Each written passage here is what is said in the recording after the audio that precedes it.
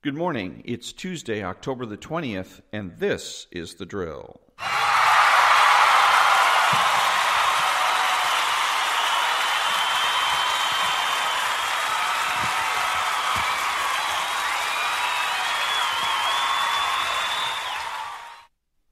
Thank you. The prayer of the day comes from dailyscripture.net.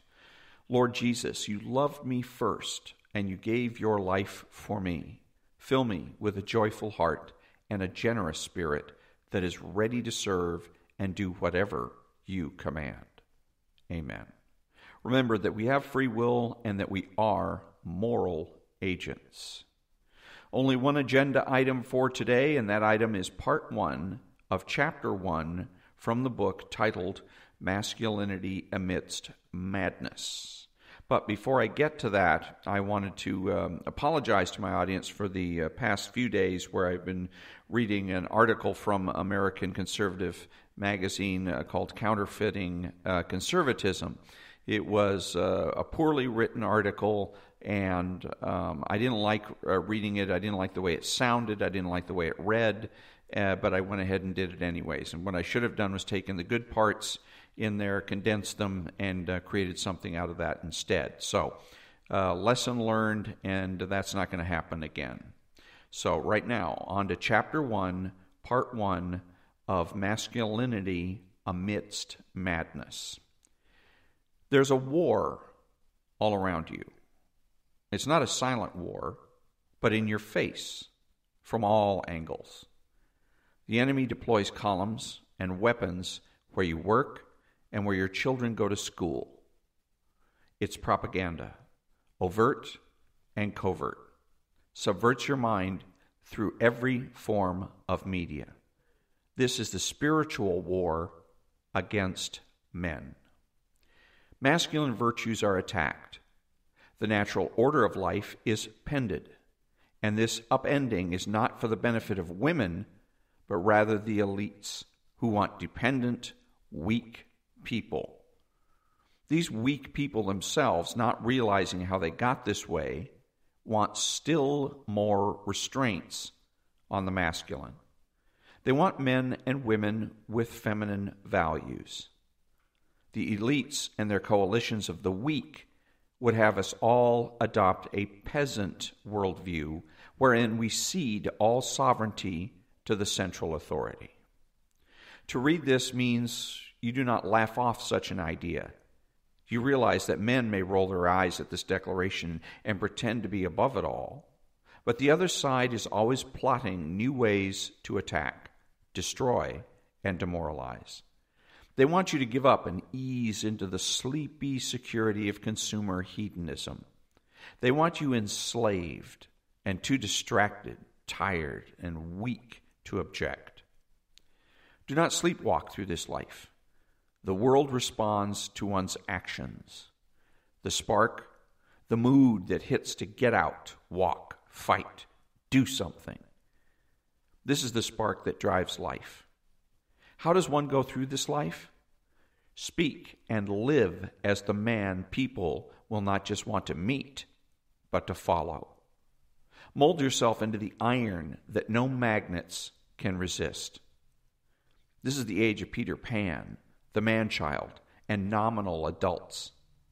The person one presents should be the man of order among the chaos and children. We are not women or children, but men. Do not blame your father. Do not blame your mother. This is your life. The choice to understand the man you are capable of becoming is yours. Each man is capable of beautiful acts of light and monstrous deeds of darkness. We must seek the light and remember the dangerous nature residing in us all. Having standards, living up to them, and enforcing them does not make you an evil man. Acts of kindness and virtue are found even in the simplest no. The easier path, the path of least resistance, is a coward's way to travel through life. What is man's journey but a struggle against the physical and spiritual obstacles of this world. You will need to study and train. You will need to govern and harness your emotions, and you will need to be judicious with your speech and in the selection of your friends. Do not deny the need to see the problems at hand, the problems at large, and the problems of the future. Develop your mind and body. Find other good men, and have the courage to lead when you can. Develop your will, drive, and the ability to follow through. Do not complain like a child or a peasant, but act like the men who came before you, who struck out to conquer and build. Ours is a time of shying from challenges, of timid men cowed with the fear of failure. Remember that we can only develop our faculties through our earnest efforts and failure. You may have seen this burning out or turtling in an older man, perhaps a father, uncle, or friend, one who in youth was a man of spirit, who had energy and confidence. Something happened, though. The wild exploits ended, the stories became more and more immediate, and his life became insular and safe. In the worst of cases, you can say that some of these men die, but that we only bury their bodies 50 years later. It is not simply age, because you can see this in men in their 20s. The banter they had with friends and family is subdued now. Forget the roaring laughter that had filled a room with. You can't even get them angry. But we all know an older man who still wields a sharp tongue, still has possession or passion for pursuits, and still laughs with gusto. Nor is it domestication. There are plenty of men with wives and children that will still introduce you to a new drink, tell you about an author they have discovered, or show you the motorcycle that they are restoring. When a man's fire has gone out, it is because he did not tend it. He let the world smother it. The Greeks would say that these men lacked thumos. The passion and spirit that coursed through their blood evaporated. It's not entirely their fault, as these men were not even told of the spiritual fire. No one explained how it resides in all men. Ancient man looked up to the night sky and saw gods. Our grandfathers looked up and saw worlds to reach. Modern men deny the stars their respect and look at their phones. Challenges seem too risky. They forget what they're capable of doing. They become dulled by the messages of society rather than listening to their drives and the voices of history. The walk in the forest at night is a challenge and full of danger. At first, it is so dark your eyes may as well be closed. But in a few minutes, they adjust. You see forms, shapes. Vision slowly improves. Venture into the forest each night and your anxiety wanes as the noises become familiar. You begin to identify smells and can sense when it has rained, or the forest is beginning a seasonal change. Autumn has a distinct smell, just as spring does.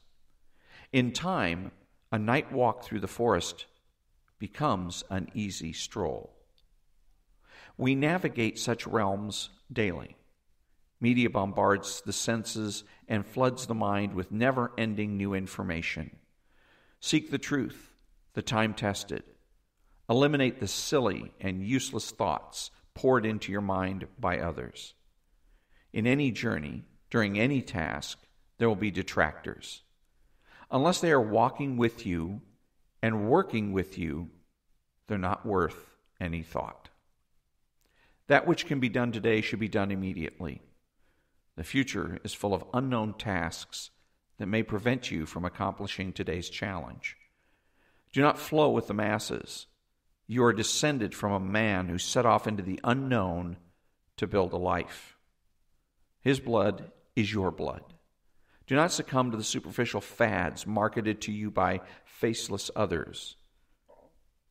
A life filled with hollow pursuits becomes hollow itself. The lust for power, the lust for strength are always within you. Our society smothers you with comforts and dulls the senses with hedonism. That was part 1 of chapter 1 of Masculinity, Amidst Madness by Ryan Landry. Back in a minute.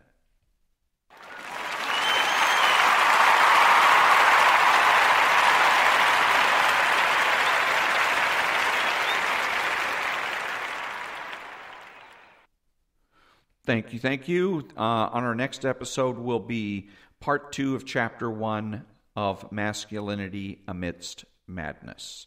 And that concludes another episode of The Drill. Be honest, be smart, be beautiful, and always ask yourself, what is real?